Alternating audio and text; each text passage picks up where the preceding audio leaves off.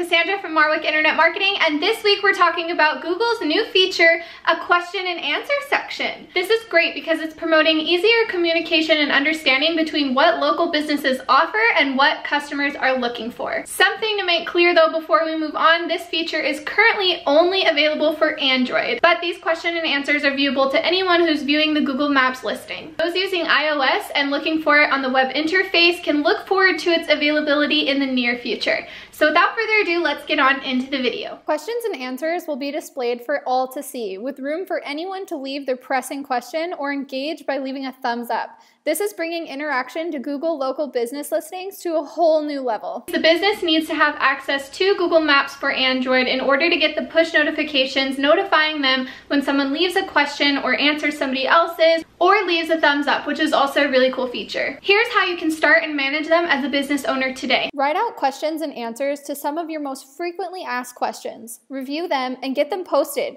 Starting early will allow more opportunity to get these questions upvoted before this feature hits a wider audience and gains more exposure. Make sure these aren't random questions, but they're actually the most frequently expressed concerns by your audience, and answer them appropriately.